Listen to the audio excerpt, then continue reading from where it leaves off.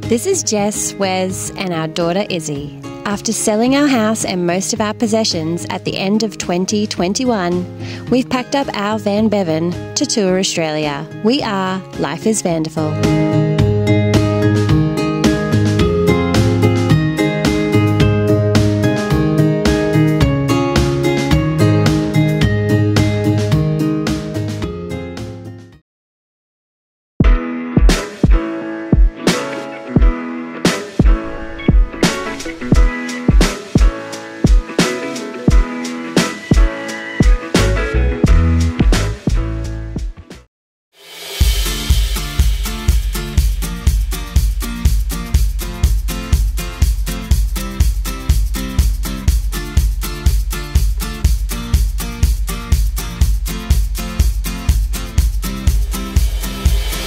We're here at Perlubie Beach. It is one of Streaky Bay's beautiful beaches, our first stop on the EYRE Peninsula.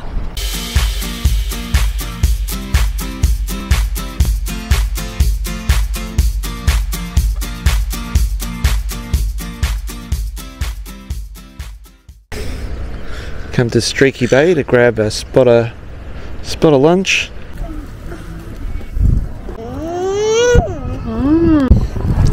You're trying the oyster first? I am.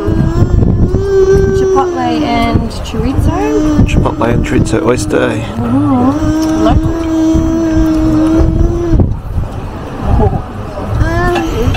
So dignified. They're listening to you when you said go away.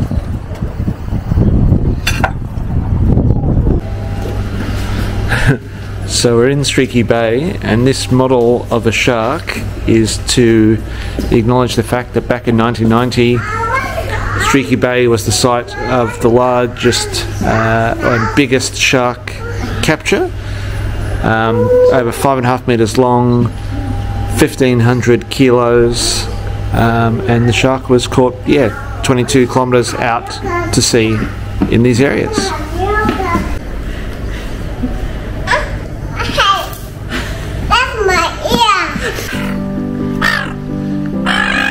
Beach camping at Streaky Bay.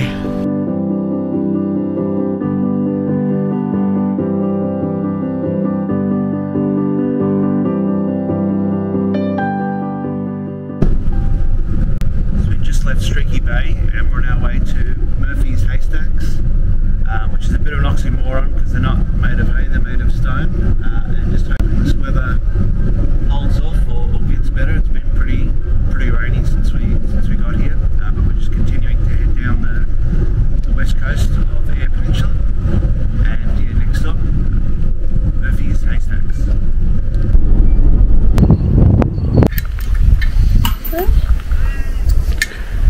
Good job.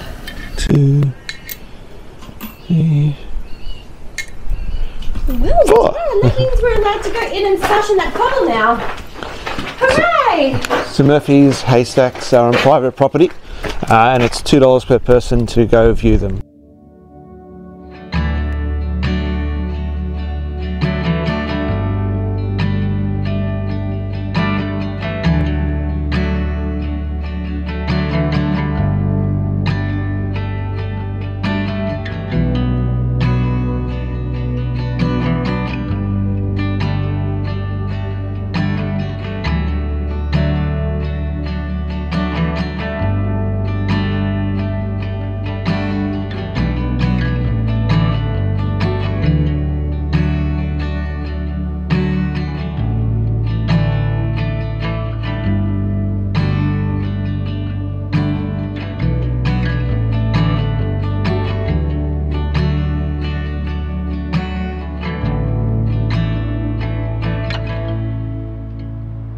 If you keep walking past the first Murphy's Haystacks, there's some more rock formations about 200-300 metres later, and we've been lucky with the weather so far, but it changes pretty quickly around here because it's so windy, so we might get dumped on any moment.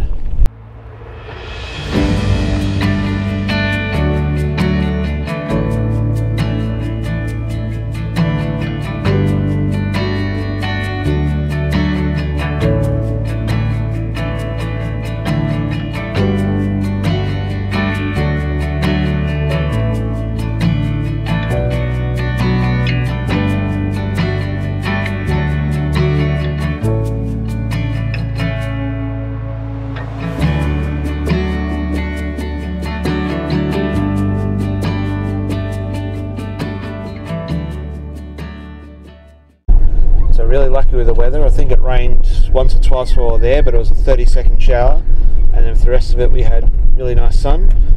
So yeah, make sure you come and do the Murphy's Haystacks. The Murphy's Haystacks, or just Murphy's Haystacks? Murphy's Haystacks. Yeah, don't like the. But it's only a 2-minute detour off the main road as you're travelling south or north on the coast road. So yeah, easy to get to, and as I said before, it's $2 per person. And we also got some honey, so you can get honey if you want. The farmer whose land the haystacks are on makes honey, so it's $10, and we grab some of that for our travels because we don't have any left.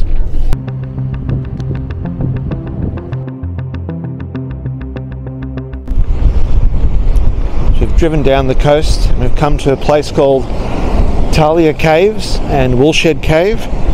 Series of caves, as the name suggests, and rock pools here, and the weather's fined up. It was raining as we drove here, then all of a sudden there's bright blue skies. You wouldn't know that it's been raining at all. So walking down a series of stairs here to the caves and some rocks, and it looks pretty magical, to be honest. So Izzy's asleep in the car. She's having a rare day nap, so Jess and I are taking turns to walk down these stairs and look at these rocks.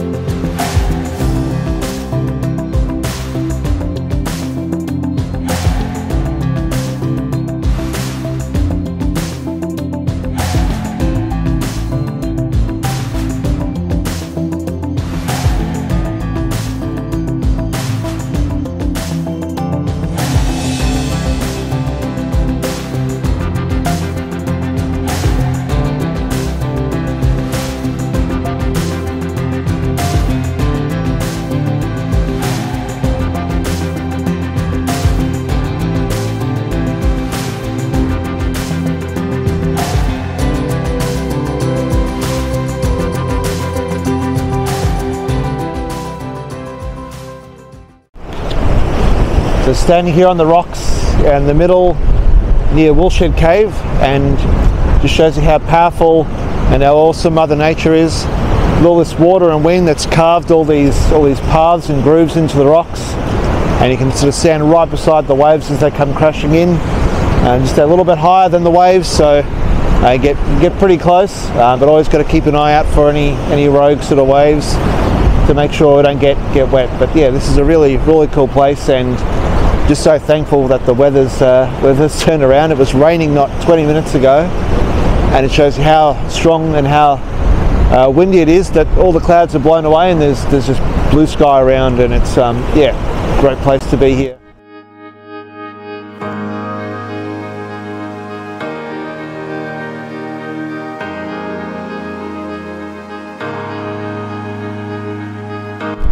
And this is a little further down the road called the Tub. Big sinkhole here that has a small little slit where it goes straight out to sea there. Tide's not high enough for the water to come in, but you can just make out the little hole there where the water comes in into this sinkhole.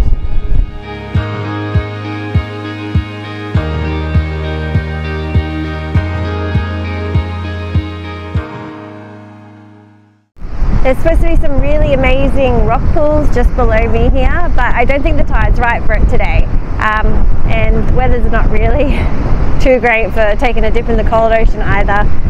So we'll head off to the next spot now, which I think is going to be Coffin Bay, famous for its oyster farming. So on the way down the coast, we're stopping off at Colton Bakehouse, with some wood-fired oven bread and treats.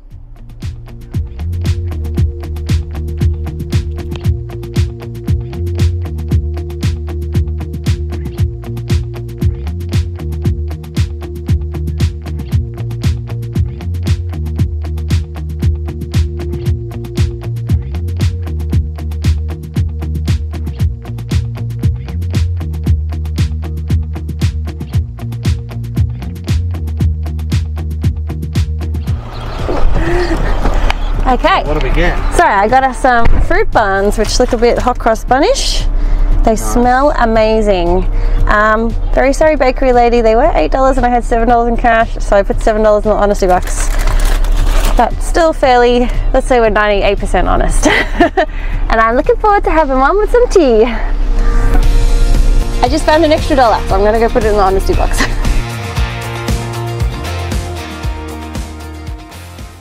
So this is Elliston Golf Club, and this is the view from Elliston Golf Club. And this is Bevan at Elliston Golf Club. So we're camping here for the night with all these views. They've got $10 deal. You can camp here.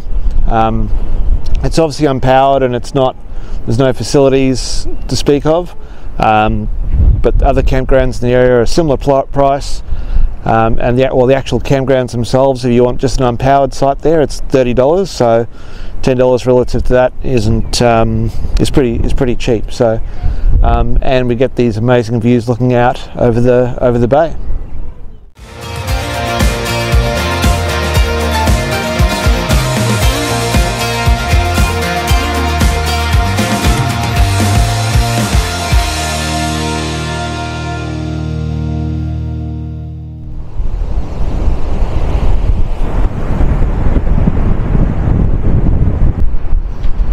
Morning from a very windy Elliston. We stayed here at the golf course last night and that was great accommodation, as we mentioned. If not a little windy, up on top of the hill, on top of the perch, it was 50km/h winds last night, so that made it a bit of fun. We just come down, there's a little bit of a tourist drive here and go for a walk on these paths around the area, or just stop here and drive to look at some of these spectacular views. We're going to get going now and we're going to head down the road to Coffin Bay. So that's our next stop there, and we'll stay there and then keep on going round, and that's around the bottom of the peninsula, and then we'll arc around and head to Port Lincoln after that. So we've made it to Coffin Bay. We're not camping here. We are riding our bikes here, our bruised and battered bikes. So just pulled over the car park here, and now we're trying to convince this little one to go on a ride. Well, when I say convince, she wants to go on the ride with the words coming out of her mouth, but her body language when she runs away says otherwise. So it's a little bit confusing at the moment. We got one boot on, Dad. One boot. Second boot. Second boot. It's riveting stuff. Everyone wants to know if you're going to put the second boot on or not. Wow, she did it. Do we do it? Two boots, yay!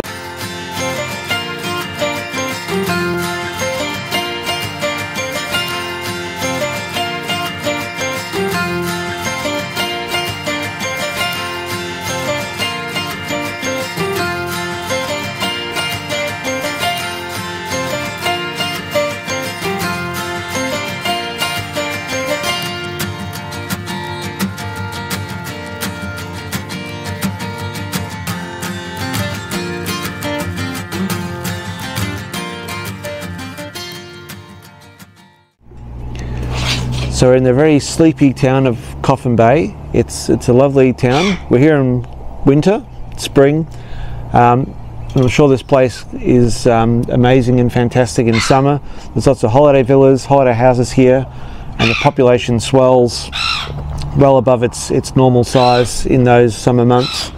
And yeah, nice walkways, lots of nice houses. The Coffin Bay National Park's right next door, but it's an incredibly windy and cold day where we are here at Coffin Bay today. So as nice as it is, we're going to skip town and head to the next town on the list, which is Port Lincoln, which is the biggest town on the Eyre Peninsula. So we're going to head there. It's only 35 minutes away.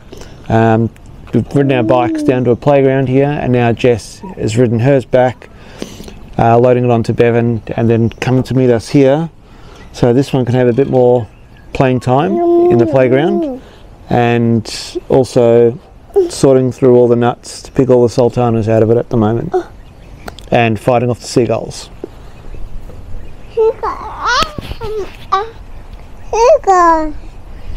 Seagulls. What noise do seagulls make? And unlike its name suggests, Coffin Bay's got nothing to do with coffins or death, anything like that. It's the person it was named after. but it's mostly famous for being a tourist destination, and also it's oysters. So a lot of oyster shucking goes on here. You do oyster tours, and this whole bay where it's situated, there's lots of oyster farms here. We already had oysters the other day in Streaky Bay, so we are definitely not rich enough with van life to be having oysters every second day. So that is not on the cards while we're here. So it's amazing having all these natural Australian animals here just in the wild. Got the kangaroos, the emus, but it also means lots of kangaroo and emu poos, and thrown a few dog owners that don't clean up after their dogs, and this place is like a minefield, and Izzy's just stepped in it. So Dad Judy just got all the poo out of Izzy's boots. Fun.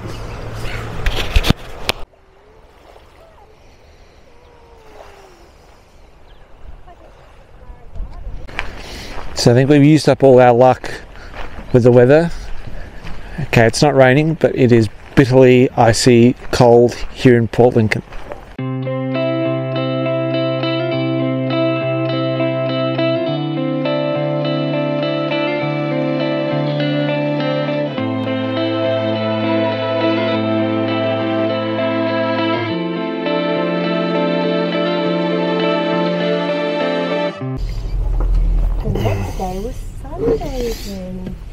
Izzy very demanding. She wanted the Hungry Caterpillar book and a honey sandwich. We just come back to Bevan to make some honey sandwiches for her and read the book.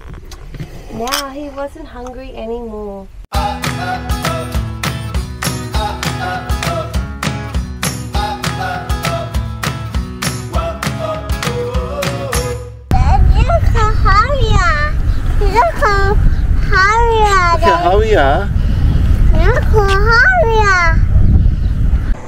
So we're at the top of an old windmill in Port Lincoln, which is just overlooking where we were playing this morning down by the beach and the jetty and the playground.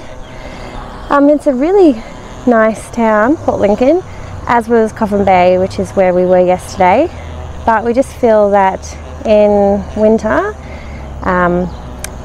it's not really the right time to be here, which is probably pretty obvious. It's really based around fishing, water sports, going out doing the cage dives with the sharks, which is something that I was really keen to do. And then I found out that it's about a 3-hour boat ride each way to get out deep enough to go see them, and you're also not guaranteed, and you don't get all your money back, and it's about $500 and something to do that. And I get a bit seasick on rough seas, so I thought we'd give that one a miss. But yeah, if you're not really into fishing, if it's too cold to swim, then there's really not too much to do. So we're kind of just gonna spend the rest of the afternoon here, and then we'll start cruising back up to the top of the peninsula towards Whyalla, and then we'll make our way through South Australia back to a few places like Clare Valley and Barossa Valley, and do some nice things like trying more wine. But yeah, I think if you were to come here in summer, it would be really, really enjoyable, but it just didn't work out that way for us on the trip.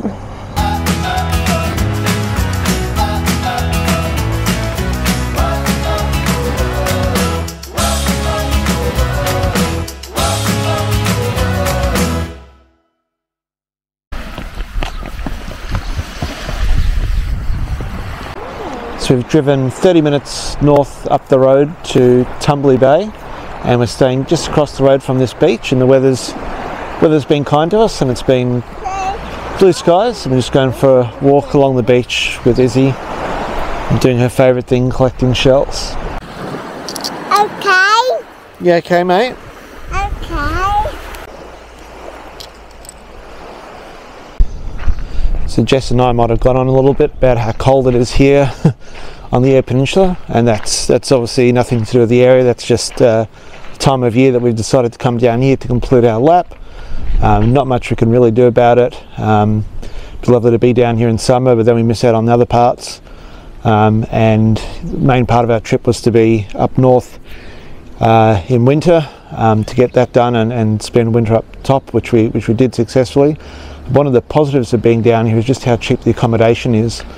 Powered and unpowered, we've come across really good quality sites that are cheap, and probably none more so than where we stayed last night in Tumby Bay, a little four berth campground run by the CWA here of all people, and you got your own ensuite bathroom, ensuite shower, and there's only 4 sites, and it was pretty cheap, so that worked out well.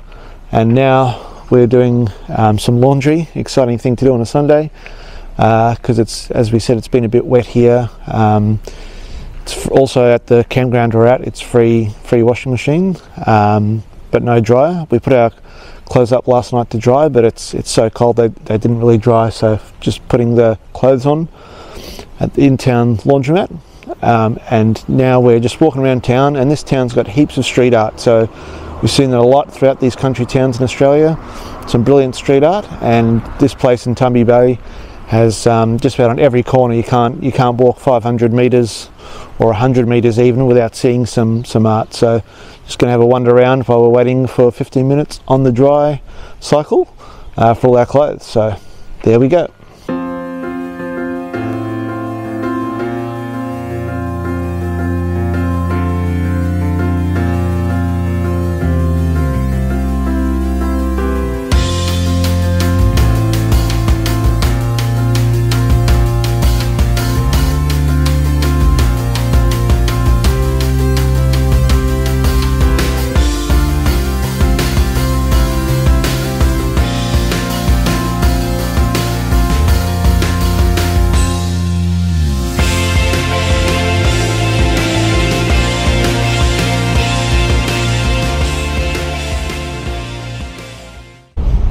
So we have made it to Whyalla, the last stop on our tour of the EYRE Peninsula, and we're here at Whyalla foreshore with its two-tone beach, and more specifically we're walking to the jetty, which is a bit unique in its shape. So we'll get the drone up and let you have a look at what the shape is of the drone, and this will probably be our last sort of full day here on the EYRE Peninsula before we head sort of inland, if you like, towards Adelaide, and probably going to the Barossa Valley next, because we missed that the first time round.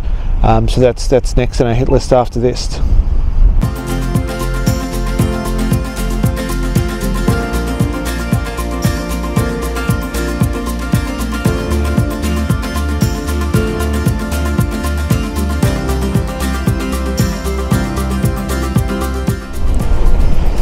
So here's the jetty. It doesn't look like much from this angle. Let's check it out from up above.